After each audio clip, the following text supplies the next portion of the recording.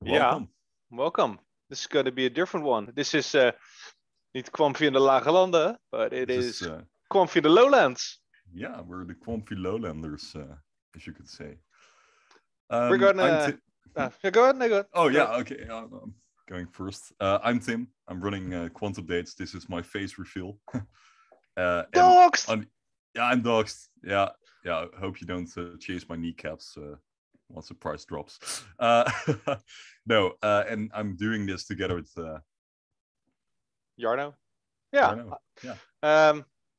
I have no secondary job beside being a Quamfy Lounge admin. This is going to be our little English venting spot. Yeah, we're going to try this on for size. We're going to try this out today, see how it feels, see how it goes. We're going to attempt to talk about an hour, Yeah, primarily an hour or so. pertaining to stuff around quant. Yeah. Yeah, we've been doing this in Dutch first, so it's not really an offspin. We're just trying to make an English version as well, which is not going to be a copy of the Dutch podcast, but we're trying to do the same thing as we do in Dutch, but then in English, because we got a lot of feedback and inputs from people, at least on Instagram, asking us for an English version. So, well, we're trying to do that, and I apologize for my English at first. It's not my native language, so if I choke somewhere, or if I mess up, I'll try to. I'm doing my best where I can. Same here. I mean, talking in Dutch on finances, talking English on finances. If English is not your first language, it's just difficult, and there's so much different terminology. And the same thing that we have in Dutch, that we don't know the Dutch words for some English terms. We're probably gonna have the same with the English and the Dutch and the stuff around it, but that's okay. Exactly. That's okay. We're gonna do our best. Some logistics. This English video, as you can see, is posted on. There's a boxer puppy running around my house. This will happen a lot. There's also a baby that will also interrupt a lot. It's the same chaos as in the Dutch podcast. It's just in a different language. That's part of our charm. Now, what we're gonna do is we're gonna upload this video, the English one. Give me a second. Okay, sorry for that interruption. Dog is now in the bench, so he can chill a bit. We're gonna post this video also on the Dutch YouTube channel. Yeah. And I'm gonna create separate playlists, and then we'll see in the future how it goes. If we're gonna separate it all together or keep it together, we'll see. Yeah, how that goes. The same will go for Telegram. Currently, we have an archive on Telegram, which is basically just a channel where we upload all the audio files every week, so people can listen back on Telegram. It's better when you want to listen on your phone. We'll probably also create an English version of that, so we keep the Dutch and the English audio files separated. So that's for the logistics. There's more to come, but we're still working that out. But at this point, this is how we're going to do it. Pilot episode, Tim. This is the pilot. Yeah, this is a pilot episode as well. And on a pump day. On a pump day. On a pump day, yeah. Yeah, on a pump day. Yeah. This morning we woke up. Everybody was expecting price to damp back to like what, 90 euros yesterday or something like that. Something like that. Dollars. Yeah. And now we are still at, looking at CoinGecko, 114. So we're correcting a little bit from the high. The high was 125 euros. Sorry, we talk euros here. At least, yeah, we do. Yeah. No burger tokens for us. We're not traders. Yeah, we're European, so we're not talking burger tokens. Sorry, freedom units. Yeah, no. Yeah, that's good. But yeah, obviously price action is important, but just let's first introduce ourselves a little bit, I think, before we go straight into price action, which I'm not that interested in, honestly. Price is, especially at the moment, it's all short-term noise. People are panicking or being euphoric over nothing, if you ask me. So just let's first introduce ourselves a bit, so people know what they're looking at. Yeah, let's dox ourselves a bit. Shall I start? Yeah. Kick it off. Well, I'm Tim. I'm 25 years old. I'm running Quantupdates, so I'm the person who you see a lot on Instagram. Also doing that, but Lexip from Belgium. Well, I was a student until late September. Then I graduated. Graduated in urban studies, which is kind of an off-spin of human geography and urban planning. And it focuses on cities and urban areas. And that's also where I'm going to start my first job at the end of this month. And I haven't retired yet. I'm just 25 years old. I'm not going to dox my quant stack. It's all irrelevant. But I've been a student, and well, a couple of years ago, when I really got more serious about having part-time jobs next to my studies, I figured out that, well, if you actually want to make some money, you shouldn't be working, especially with the tax regime here in the Netherlands, where you pay, at some point, you pay 50% of your income. It's not going to work out. You need to invest. So I started doing that. And pay 1.5% interest. Yeah, exactly. Or taxes, sorry. Yeah, exactly. So I figured, well, I need to get my head around investing. How does this work? You see all those inspirational posts on social media, like having a certain mindset and stuff. I was like, okay, fair enough. Perhaps I should work on myself here. So I just started casually investing in 2019. Yeah, 2019 or so. And well, my first investments were on this Dutch Robinhood. It's called Bucks. It's pretty similar to eToro and Robinhood and all those other kind of online brokers that you have. Started investing a little bit there. Worked with leverage, so you could like 5 or 10x your stocks. Sometimes it works perfectly, but I've also lost a lot of money. I saw Wirecards in the summer of 2020. I think it went from 140 euro or dollars, I think, to 0.5. So I basically lost all my money there. I just figured out that, well, this wasn't really it. Like working with leverage on some stocks, and I didn't really dare to invest a lot of money into it. I just put like 500 or something. I was like, okay, if I lose it, it's bad, but it's just a couple of days of work. It's not too bad. Then in April 2020, my broker actually launched a crypto platform. It's Bucks, the Bucks crypto platform. You can also invest in the Bucks token, by the way. It's just another kind of platform. And I was like, hey, this is interesting. So I always had the plan to invest in crypto. So I knew this is going to be the future, but I never really dared to do it. And then after the March crash, after COVID, when, well, Bitcoin plummeted back to 4K, I think the entire market just completely got evaporated. I was like, this is actually a pretty good point probably to enter crypto. So I started, bought my first Bitcoin, bought my first Ethereums, and that's where the adventure started. I never heard of Quant. I didn't know what it was. I just knew XRP. I just knew Bitcoin. I just knew Ethereum. I was a complete newbie for most of 2020 until eventually I went deeper and deeper into the rabbit hole, and I found out that crypto is actually much bigger than those big tokens. I didn't even know what Binance was, honestly, until like January 2021. Yeah, that's the type of noob I am. But then somehow I ran into Quant. Someone gave me a tip on that Bucks platform, so that Dutch Robinhood in one of the crypto channels. I was like, hey, Quant, this sounds interesting, because I never heard anyone talking about this. And I started doing research. I started going into it, and I read somewhere else that you need to download Telegram and just talk with the people there and ask questions to people and just kind of socialize. So that's what I started doing, and then I completely got into the quant rabbit hole at some point. I entered the Dutch chat, where people were very welcoming and inviting, and for some reason a lot of Dutch people are in quant. So there was a lot of expert knowledge in my native language, which was very convenient. Not that my English is bad, but it's just more convenient when you have people from your own country just talking to you. And that's how it started for me. And then it went deeper and deeper and deeper. And at a certain point, you're just all in. That's how it went. Yeah. So that's a bit about me. What about you, Jorno? How did it go? Yeah, thanks for that. I'm 37. Married-ish. It's not really married. It's whatever. 2 children, Nikita and Damien. Damien is like what week and a half old. Nikita is 4.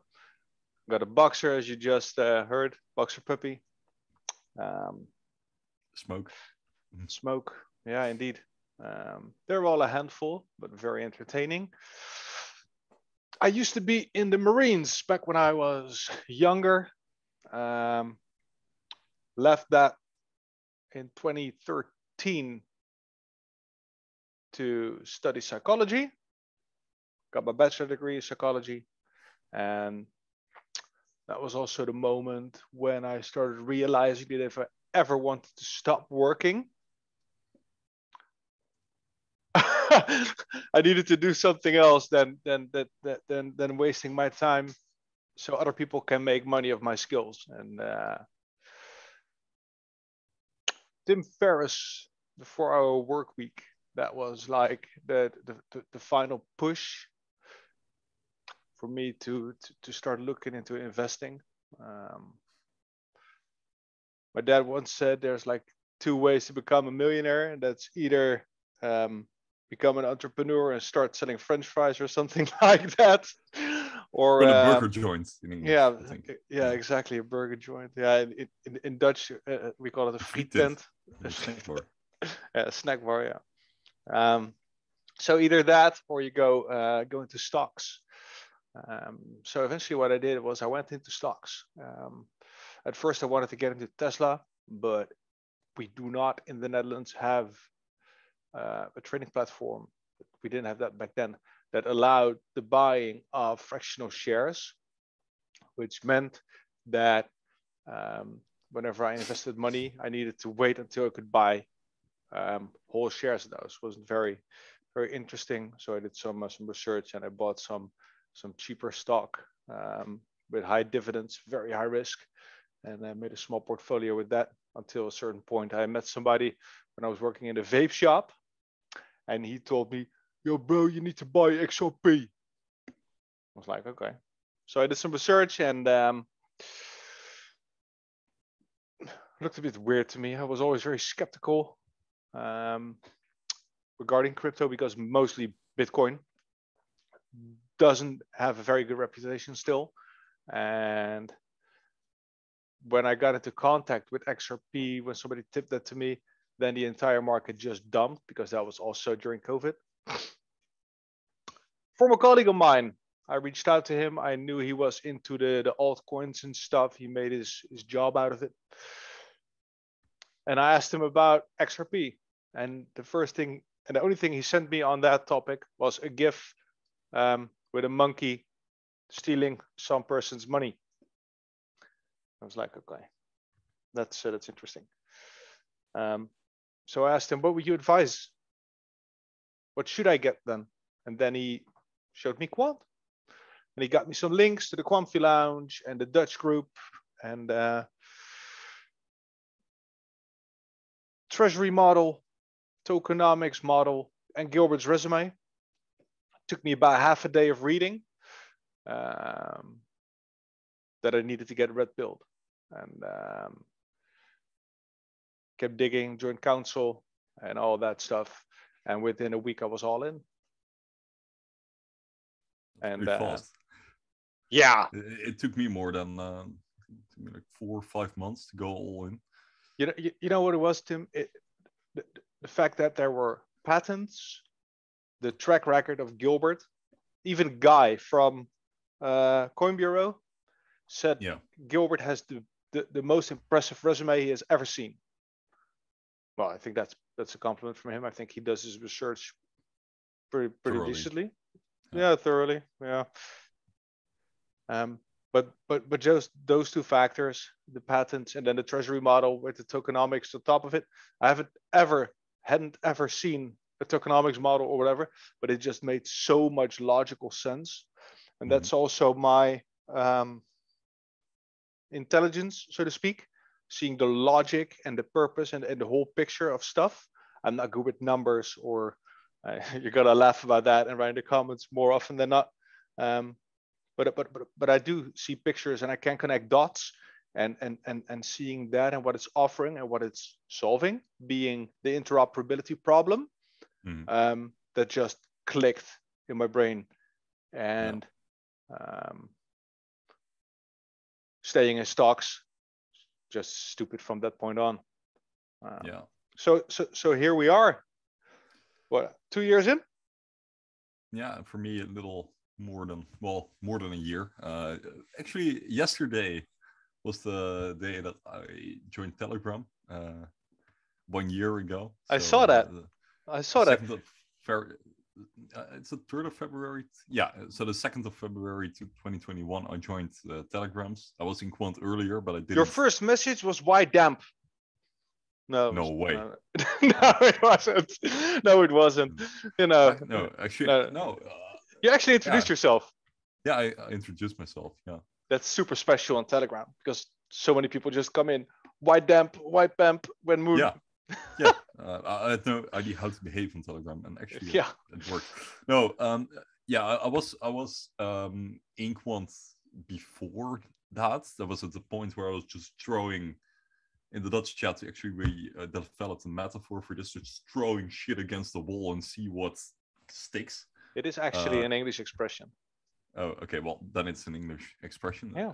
At least that was exactly what I was doing. I was just throwing money against the wall and see what sticks. And at that point, trader tactic. Yeah, actually, that was at a very good moment in the entire market because everything I did just printed money, which was brilliant. But for some reason, I also entered Quant there, and I just got more interested in it than in all the other tokens because I just noticed that barely anyone was talking about it.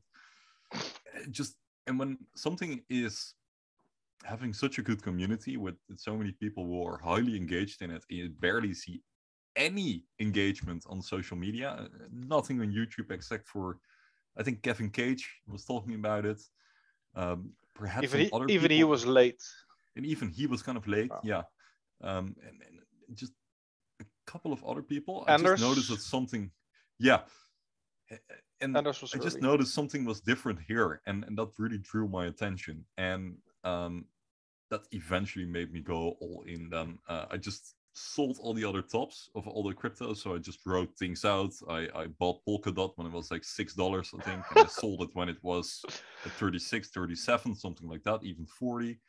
Bitcoin, the same story. I sold it at, what did it hit, like 60k in April? I sold it at 60k. I was like, okay, this is too euphoric, we're not going to hit 100k. And I did it with other stuff, and I put all those profits back into Quant, which was a $40 stable coin at the moment, and people were losing hope and faith. Well, I was only growing my faith because of reading into it every single day.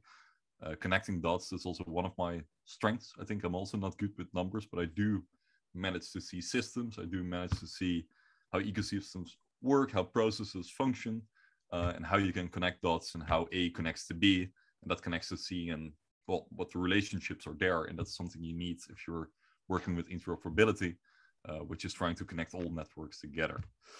So yeah, that's a bit about us. And well, yeah, you're probably here because you've seen this on Quantupdates, the Instagram, and or because we dumped it in the Quamfy lounge and in account chill, and I'm gonna dump it everywhere. yeah, nice. But where should we start this pilot episode? Talk about quants, or are we going to focus more on what's happening this week? What should we do? I'm not sure. I just noticed that on the website of Quant Network, if you go to the it's quant.network, isn't it? They just published the 2.1.7 update. It reads, Overledger 2.1.7 makes smart contract creation easy. New release enables the deployment of QRC20 smart smart contacts. Yeah. After a good quant, how do you call that? Tradition?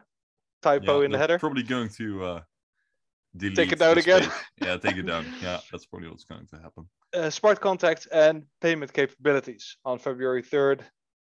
I'll put it in the description so you can read it yourself. It will probably have been taken down at that point. Yeah, but the bullets. Screenshot it. Oh, yeah, that's a good one. No. I can screenshot and read at the same time. Yeah, have you screenshotted it? Okay, so go ahead.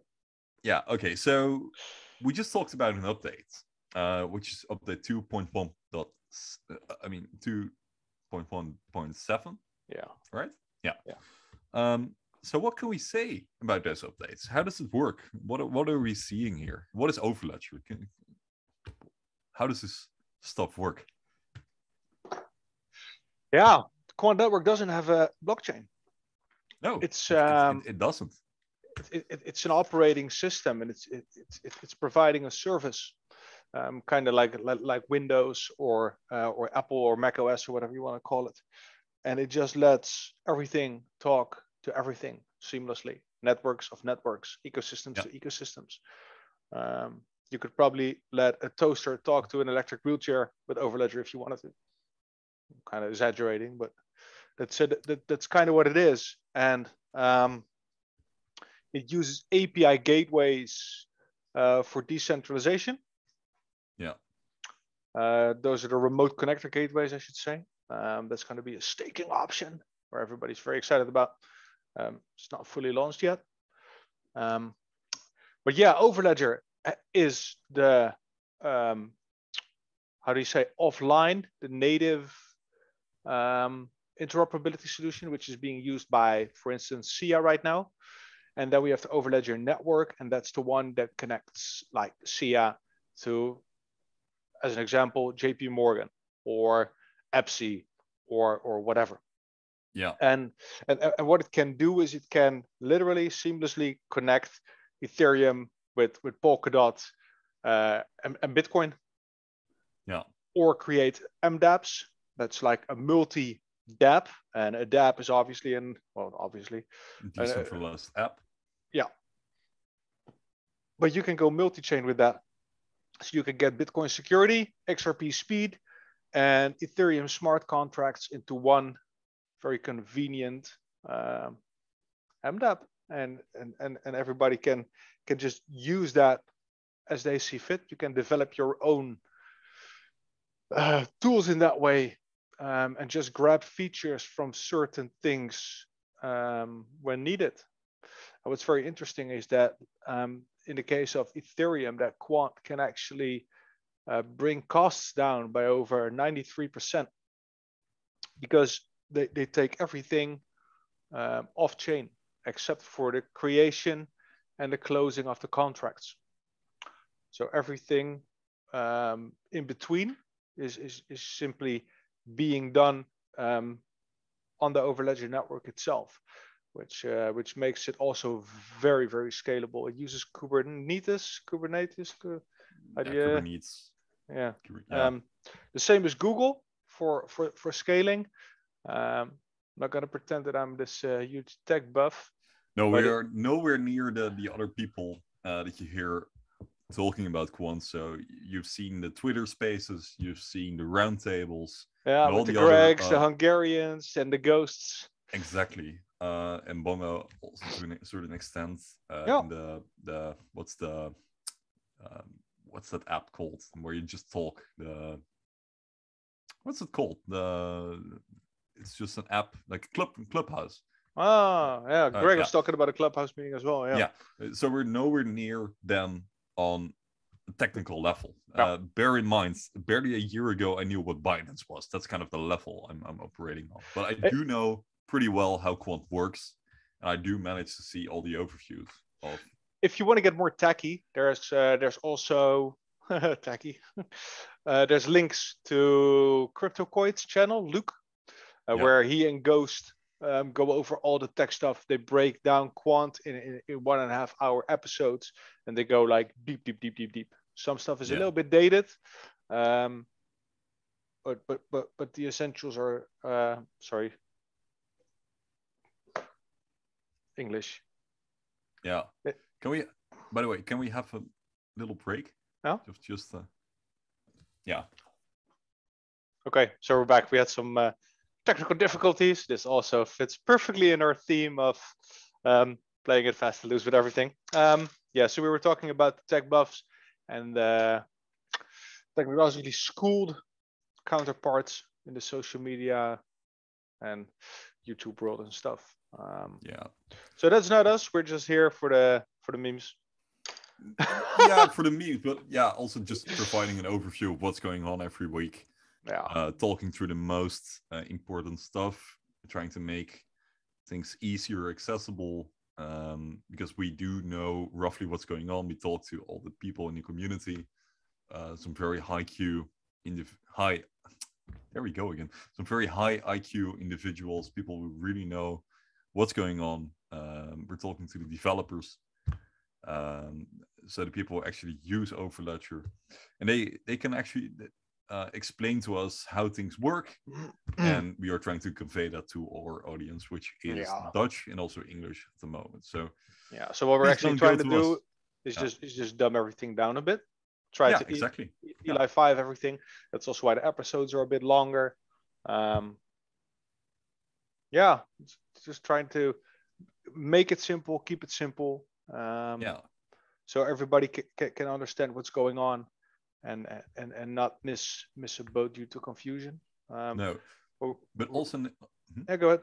No, but also we are also not aiming to make it too simple, because some stuff is complex and should remain complex for a reason. We can dump everything down, but if we do that too much, we are going to oversimplify how things work, and that will create false expectations. Not that we don't believe in them, we just think it's a bit more nuanced, and things will take more time than you see on crypto Twitter or some influencers talking to you. Exactly. FUD is easily made, but very difficult to break. Well, we're doing our best. I also have another disclaimer. That's all the obvious blah blah, not financial advice and that kind of stuff. Also, we don't do sponsoring. We don't do this for profit. There's nobody paying us. We will never ever accept payment for anything on this channel. Although you can pay us though. I mean, yeah. Well, if you want to. We're not making any sponsored content for anyone. You can help us out. Click the links in the description with the referral codes and stuff. If you want to do that, that's amazing. But besides that, you can just expect us to be super biased towards Quant. But it's our own bias. Yeah, exactly. It's our own bias. We're not being paid by anyone to do this, and we're also not going. Well, sometimes we are going to talk about other cryptos, because we think it's fun, it's relevant. Also for the future, man. Most of us are going to be fucking millionaires. Yeah. And eventually, you do want to. We think you're going to be wanting to diversify a bit, and we are both hodlers. We're not traders. We're not traitors and traders. Yeah. My pronunciation of trader always sounds like traitor. Yeah. I always feel like I need to nuance that. But we're not going that way, so we're also not the pump and dump type of folk. But in the future, you probably want to put money in different, well, not per se projects, but different venues. You want to get more verticals going. How do you call this thing? Asset classes. That's the word. So you might want to get different asset classes, so you have multiple streams of income. And when the world turns bullish again, we'll definitely look into that more and more. Also, don't hesitate to put questions in the comments. No, I've already done that on Instagram. So I actually asked the public. We're also going to do that this episode a bit later. Yeah, I have no more disclaimers. Let's go do that. Yeah, okay, sure. And then we just start doing that. Yeah, sure. So basically, let's see what you guys put up for us. Oh, you haven't even read it in advance? No, and also if we start doing the same thing as in the Dutch podcast, then it gets a bit redundant saying the same stuff. We covered in the Dutch podcast, we basically covered last week's news. Yeah. So we talked about the Twitter activity of Quant. They were talking a lot about CBDCs there. We were just talking about the macro environment, as we do pretty much every week. We're talking about Kraken. The stuff. That's a Dutch joke. It's Thursday. Yeah, there's this Dutch joke that every Thursday we'll probably get Kraken. We've been hearing that since September. Yeah. No, we're talking about Rafael Belchior's latest post on LinkedIn. They wrote an article. Belgier actually announced yesterday or the day before that he actually did an internship at Quant. He learned a lot there, wrote some academic papers, and has now joined Block Demon, I think, something like that. No, we're not going to cover the same stuff, but we are trying to do it a little bit different also for a Dutch public that they don't hear the same stuff. There could be an overlap and there could be some redundancy, but we're trying to make different episodes. Yeah, exactly. There's enough going on in this space. Yeah, exactly. So we have enough to talk about. Okay, let's... Okay. Someone says, oh my god, please gang. Yo. No, just I can read all the reactions. I put a question. Okay, someone asked, where do I find the episodes? My kaas eating friend, well, on YouTube. We answered that already.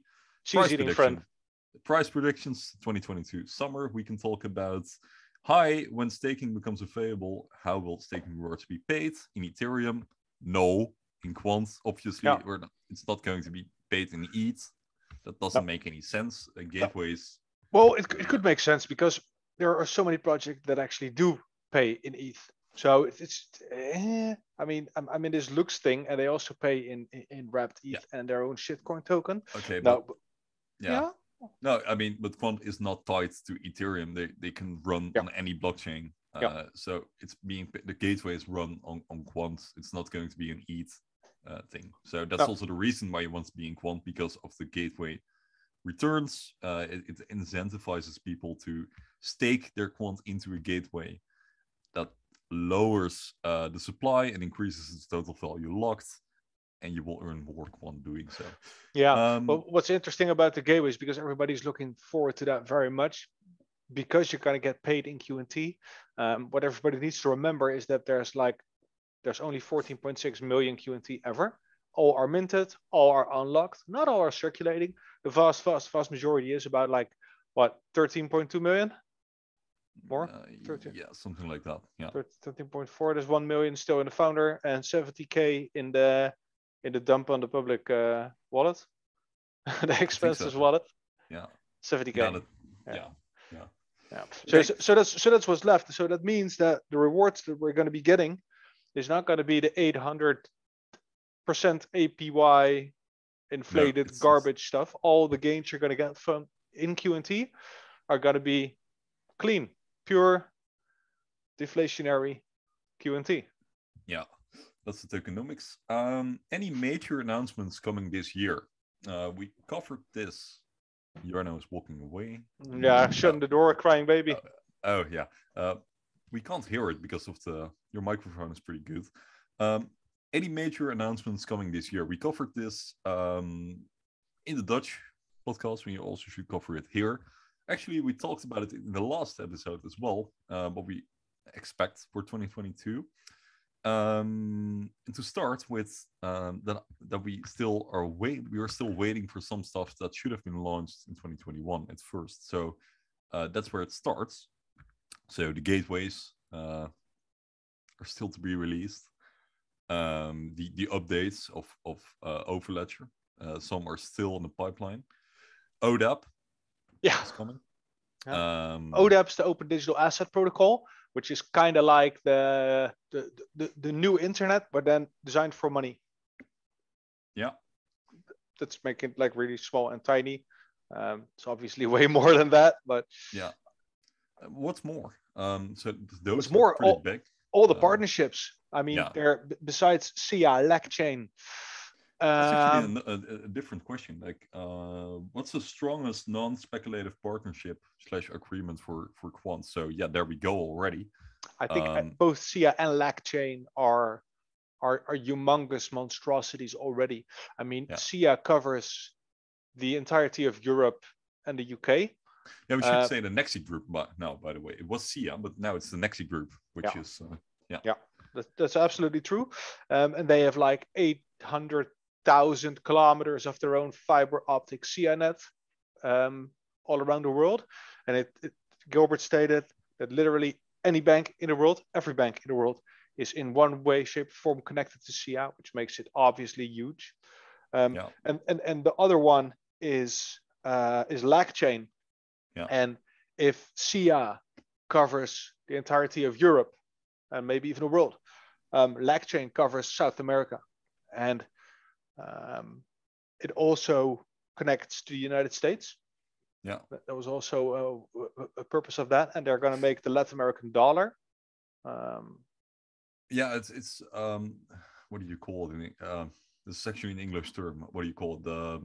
What migrant workers also pay to each other. So they go abroad and they send remittances. So it's actually LagChain is actually also aimed at improving trade between North America and South America, but it's also helpful for remittances. So sending money back from the United States and Canada back to Latin and South America. Yeah, without paying 7% in fees.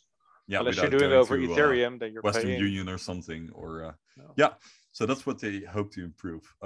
Those are just some examples, and we are. And we obviously also know the Australian government. We know the UK government, that we are also on their marketplace, like the only crypto company that has been vetted by the UK gov. Same goes for Oracle. We know for a fact that Oracle has certified Quant Networks Overledger for being the interoperability solution. Also, the only crypto project certified by Oracle. Which is amazing, because Oracle has how many customers? 480,000?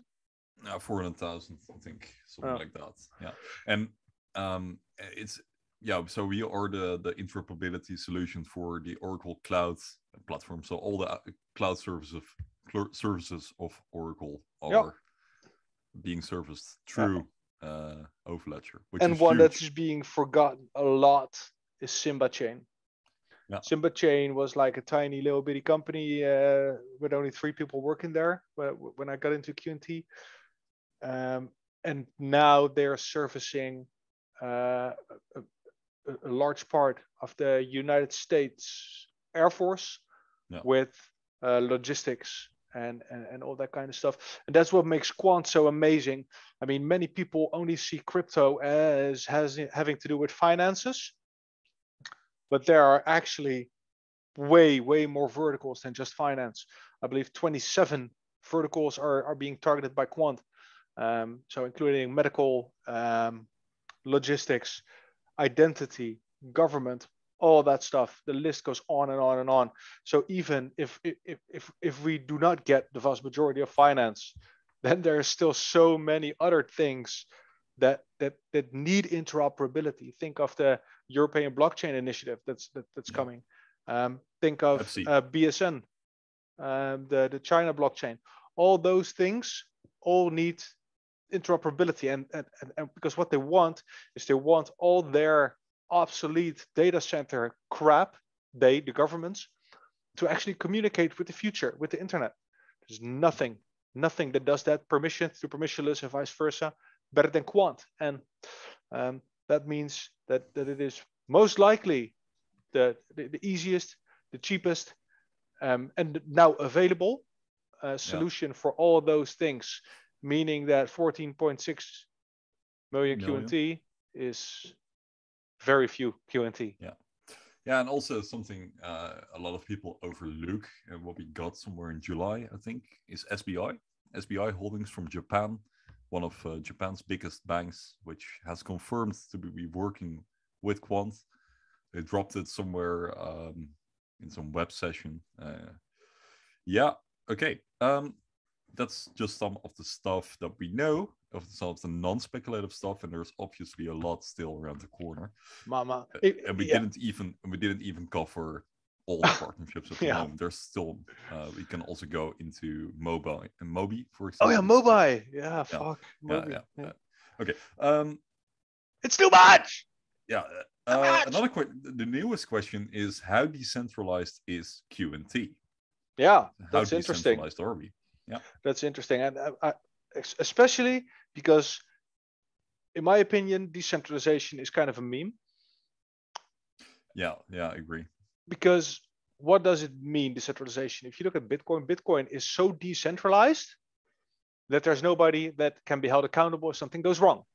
No. Who are you going to call? Yeah, Ghostbusters. Indeed. So that's a problem. if you look at the purpose of decentralization in general is to secure a network, to make it more safe because there are more points of verification, makes it harder to commit fraud or theft or whatever. But what does decentralized more even mean?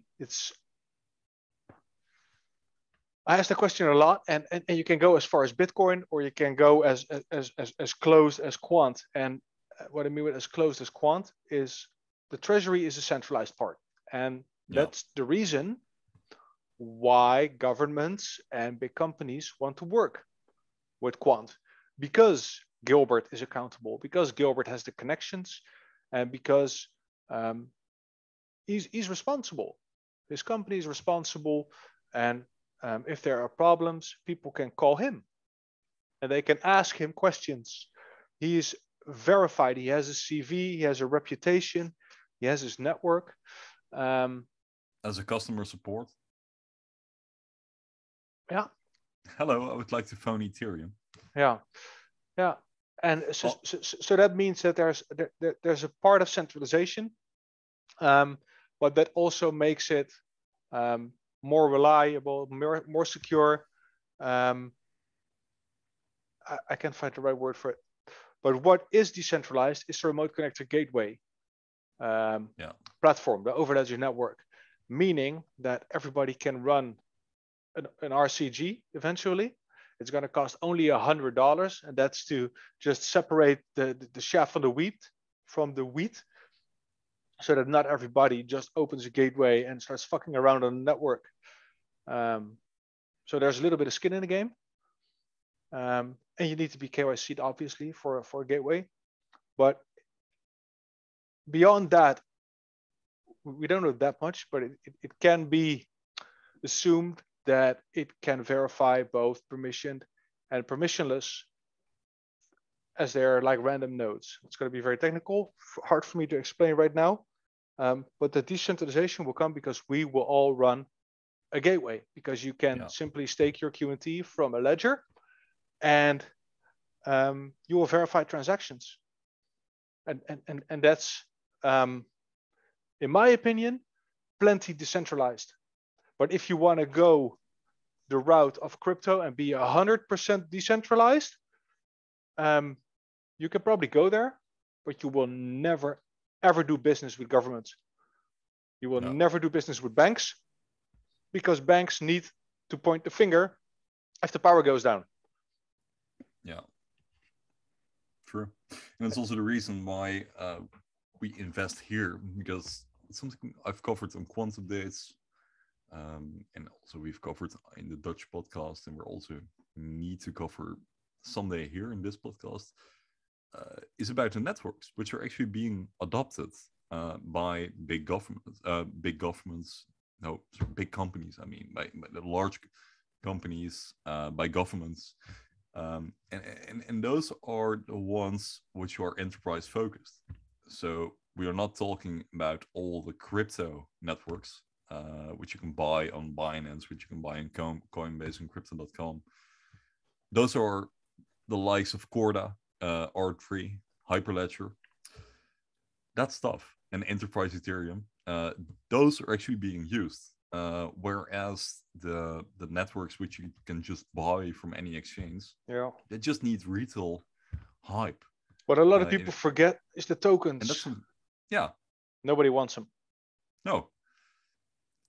Only we do. That is actually one of the main concerns for me with crypto, and that's the reason why we're in Quant. So that's something we should also cover, but not now. Different episode, yeah. Yeah, exactly. Okay. Let's see. Are there any new questions that people ask? There was also one interesting question. Let's see. Someone asked when Lambo. Yeah, that depends when you've entered. Oh, how much QNT do we have? Well, I'm not going to tell you that. I have enough. I also recommend everybody just keep your holdings to yourself. Yeah. I'm willing to disclose that I'm like 99% in QNT. 99.x. I can disclose my amounts that's in my portfolio in Quant, but I'm not going to disclose any numbers. I mean, only a few people know how much I have, which include my parents. It's pointless. I think besides my parents in Jarno, probably nobody knows how much I have, and I'm not going to tell anyone. There's no point. Why would you share? No. Why would you ask? But to compare how big your bag is, how big someone else's bag is, it's and it also doesn't make any sense, because if you've entered quants, let's say 2 or 3 years ago, it would have been different. You could just buy one quant for $1, which but there was probably way, guarantees that you have more quants. But yeah, you also took a way bigger risk. But what everybody forgets is that the information that was available back then, there was way less than there is now, and people weren't willing to take risk based on that. Yeah, you entered in a full-blown bear market, so it was different. Yeah. And then there's also the thing with where do you live? I mean, people in the Netherlands, we're both in the Netherlands. Without bragging, objectively, we earn a lot of money. The Dutch people are the 4th wealthiest people in the world. We covered that in a Dutch episode a couple of episodes back. If you don't go on holidays twice a year, you're considered poor. Just to put it in perspective. So the Dutch have a lot of money, and if you compare that to somebody that lives in, I don't know, Central Africa maybe, you're gonna have fewer money to spend, and obviously fewer QNT to buy. But if you have 4 QNT in those regions, you're a king. You're going to be a king in a couple of years. Yeah. And if you have 400 QNT here, they'll kind of be the same. I don't know. I'm just jabbering now, but it's all relative. It's all relative. I mean, if you have 100,000 euros, you can live so many places in the world like a king for the rest of your life. And in the Netherlands, you can't even buy a goddamn garage or doghouse. No, it's relative. Then, actually, a question: can we find a genuine fault or concern with quants? So, can we find something, pinpoint something which is a genuine risk? And that's a mental exercise I've been doing, like a thought experiment I've been doing a lot.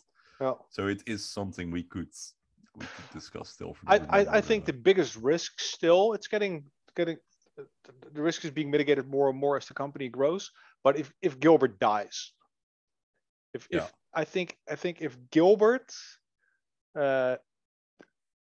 dies for some whatever reason, natural causes, not natural causes, I don't know, that would have a major impact, I think, because of his connections, because of the trust he has with the lawmakers and with all the, everything that makes Quant, that made Quant, for me in the beginning a safe choice, would then just break away. But now the company is well over 50 people.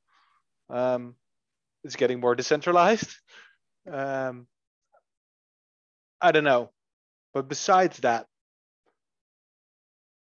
Gilbert dying, I have a hard time finding weakness. I think just the fact that remote connector gateways are being postponed more and more is just a sign of them doing their due diligence. See, that's the thing. When you make something a little bit centralized, like Quant Network, you have to get it right the first time. And just like a Solana bridge being hacked yesterday, what was that? 250 million in ETH stolen.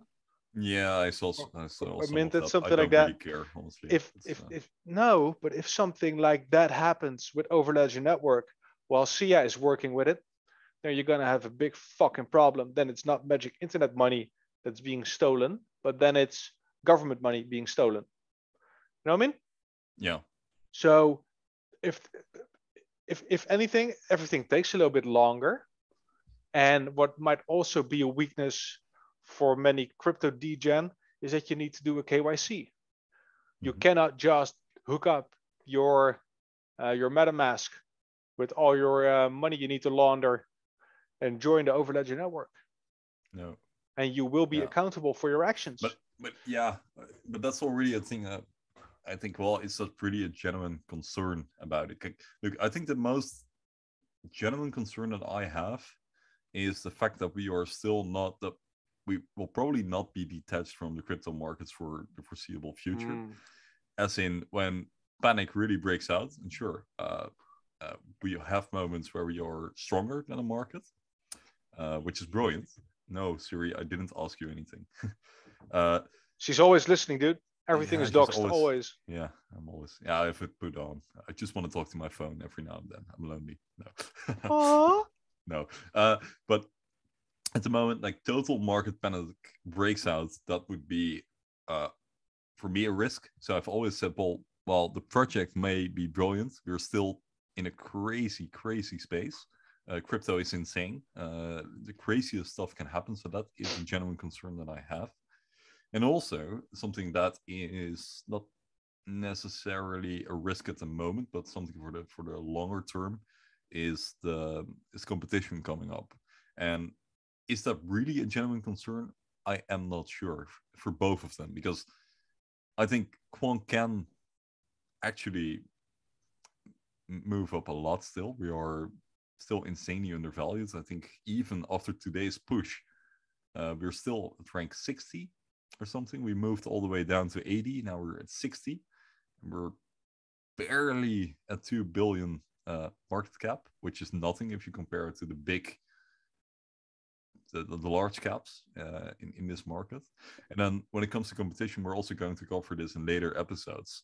There will be competition. It will be a risk, but how realistic is it that competition is going to be much stronger? And we're going to cover that later. But I do think that those two things, so competition and market conditions, are a risk. And with all the other things, I'm not sure. We've covered a lot. There's a ton of people who've gone over everything since 2018, since the initial coin offering. They really did their research. They really know what's going on. And once you understand all that, you will know that all the risks are being calculated in and are virtually non-existent. I just came up with another risk. Imagine remote connected gateways going live. Mm-hmm. And everything is in production.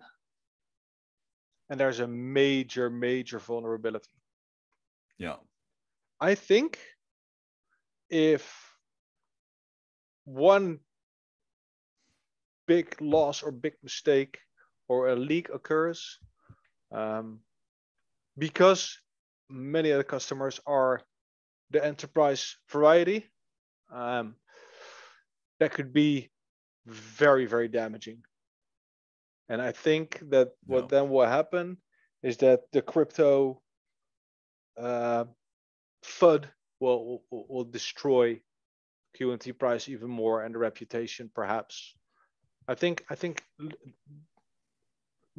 damage to the reputation of Quant Network, legitimate damage, that could be a very big problem. I think if an SEC type thing would happen with Quant, it can't. Not the SEC, but if something like that would happen, that would be a very big problem. But that would be definitely a black swan kind of thing. Mm-hmm.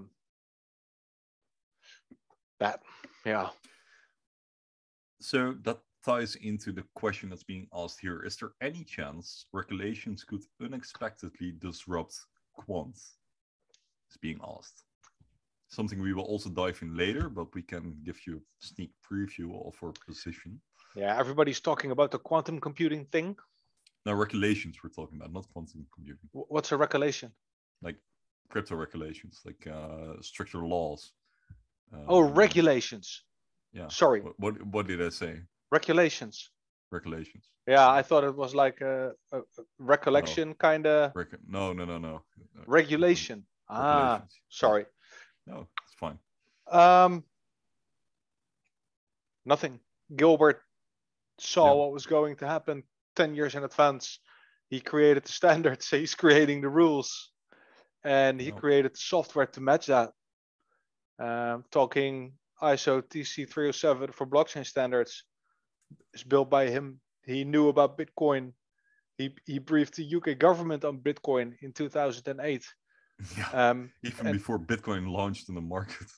Yeah, He saw the white paper and a couple of weeks after its release, and ordered the UK government.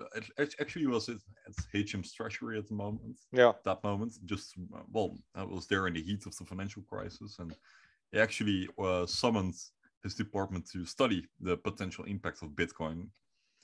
A couple of weeks threat. After. No, and they analyzed that it wasn't a threat at the moment, which was in 2008. That's impressive. Yeah. And no, the fun stuff with Quant is they're doing everything according to the rules. They're not doing the stuff that Ripple is doing. No. Which will not is illegal in a way, and we'll see what the SEC thinks of it. You will not see any promotions of the token by the team ever. You will not see influencers being incentivized to talk about it ever. No. All that shit will never happen. They will never give away free tokens. They will never give discounts. Nope. Sadly. From what tokens? It's too scarce, dude. No, I would like some free Quant. I could talk about it all day if I could. Yeah. No, it's the regulations is not where the problems are going to be. Not at all.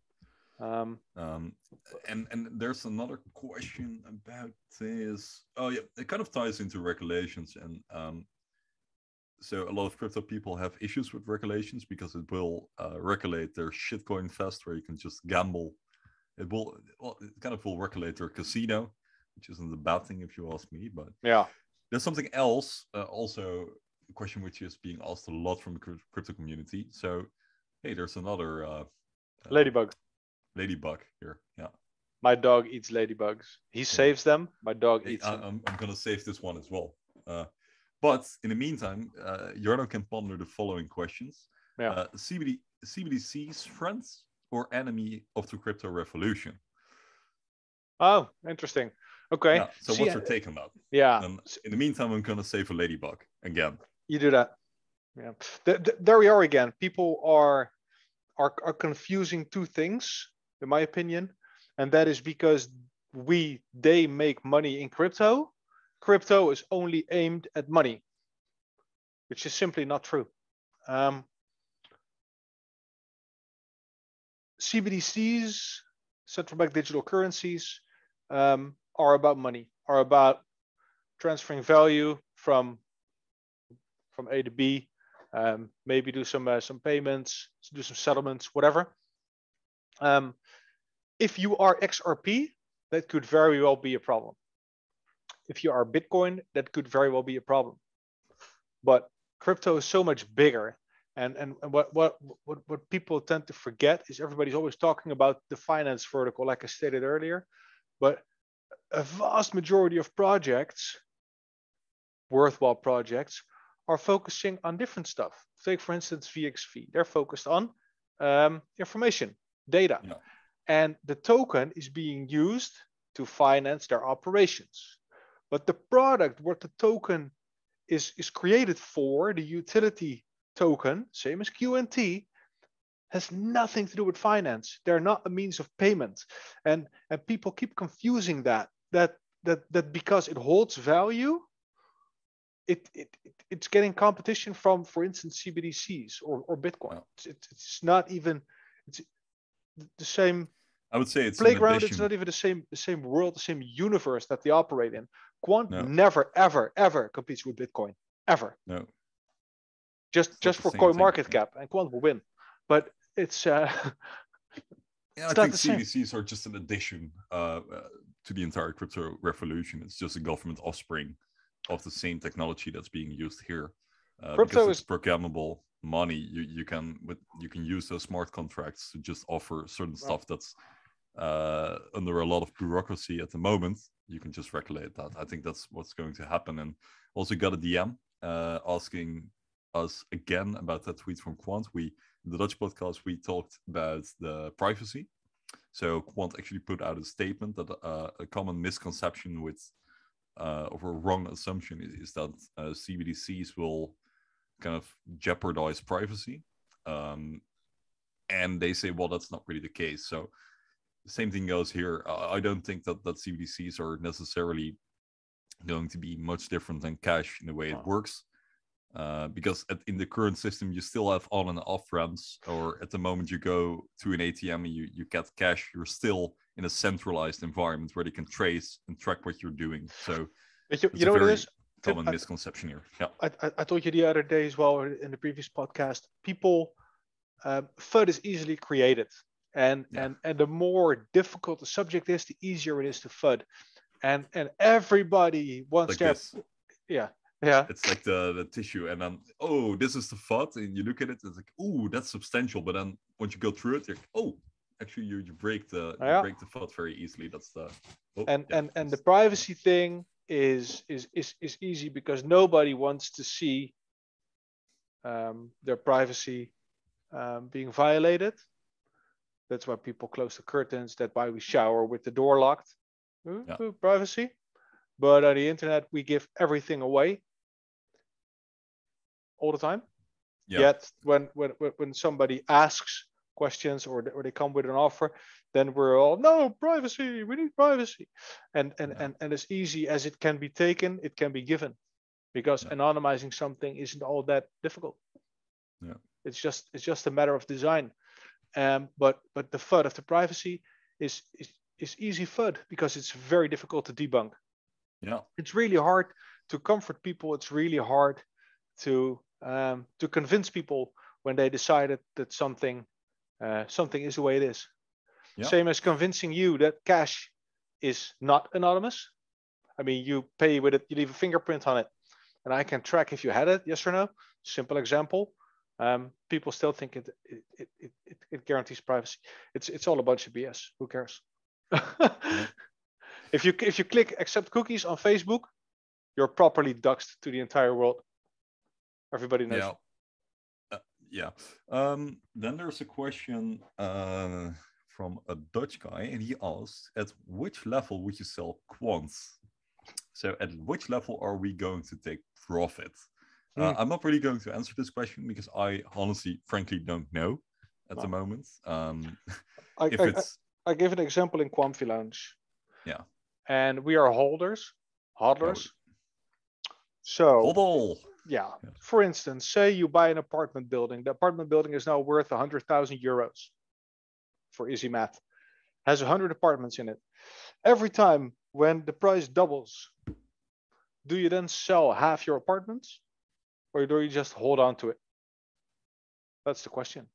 And if you're a trader and you buy 50 different apartment complexes in all different parts of the city, and you haven't done any research on them, of course, when the price goes up, you sell every now and again because you need to mitigate the risk for all the bad choices you made. Not everything's a winner. But if you do your due diligence and you're in a project like QNT, why would you try and time the top? Why would you try and I'm not sure. I did think of this example that you gave, and you gave it a couple of times, but I mean, there's obviously a difference between a very illiquid assets such as a house or an apartment and something that you can sell on the market. It's a metaphor. It's a metaphor. I mean, it's same with Tesla. If you buy Tesla stock or you buy Amazon stock, are you going to sell every time it appreciates just to break even or to get your initial out or whatever? Why would you mitigate your? I don't get that. Not really. But indeed, like there is a difference between having a trading bag. Like today as well, I was looking at the price and I was like, I should sell probably. But and yesterday my body was screaming the same thing. But it's just with a kind of a bag that I have that I can easily sell and buy back. But I'm not going to swing my entire bag. I would be insane to do that. So I mean, it wouldn't make sense for us. And I think Jarno at least is going to sell way beyond the 1K level. And for me, will really depend on my personal finances at that moment. I sold one Q&A yesterday. I had a bill to pay. It's I don't have a job anymore by choice. Retired. Not really. My wife still works. She loves what she does. I did not. So we sell like maybe a Q&A a week now, regardless of price. But I'm not going to sell big batches in advance, trying to time a top or a bottom. I don't like the stress. I do think when we get the euphoria that we have back in September, I will probably sell a portion, but it all depends on how we get there, what happens, what's the news, what's the market conditions. It's all very fluid to me. Yeah, and it's the same reason why I didn't sell anything back in September, because at some point you're just overloaded with information. You know what's coming, and at that point it was very reasonable to assume that certain updates were coming faster, and I couldn't imagine that they didn't do it as soon as I expected them to. No. So yeah, that's the reason I didn't take any profit in September. Looking back, that looks stupid, that decision, but you just handle in the heat of the moment, and that's the way I look at it right now. So yeah. Last question. Shame, I need to go. I need to go pick up my daughter from school. Fair enough. I think honestly that's kind of it. People have I just put it up 1 hour before the podcast. Someone asked if we can have guests over in the podcast. I think we'll definitely do that in the future. Definitely in the Dutch. Yeah, and probably. We can have guests. Yeah, that's something we should do. Also, the English community is bigger because it's an international community, assuming you speak English. Yes, definitely, that would be lovely to do. We're also just experimenting right now. Our main focus is Dutch, but doing this for a wider audience because we see that there is clearly demand for it is lovely. So we're happy to do this, and we think it's a unique concept. So yeah, just you can see me saving ladybugs and stuff. So yeah. Me chasing the dog. No. I think Jorna needs to go pick up his daughter from school, and we are going to round it up. Yeah, we're gonna end Let us know what you think. You can listen to us on YouTube. You can listen to us on Spotify. No, not Spotify. That's on Telegram. I mean, not yet. We're considering it. Yeah, we're considering that. Let us know what you think. Let us know on Instagram if you're there. Let us know on YouTube if you're there. Let us know in the Quamfy Lounge or something if you're there. We'd love to hear your feedback, and we'll speak to you soon if it's a success. Stay Quamfy. Stay Quamfy.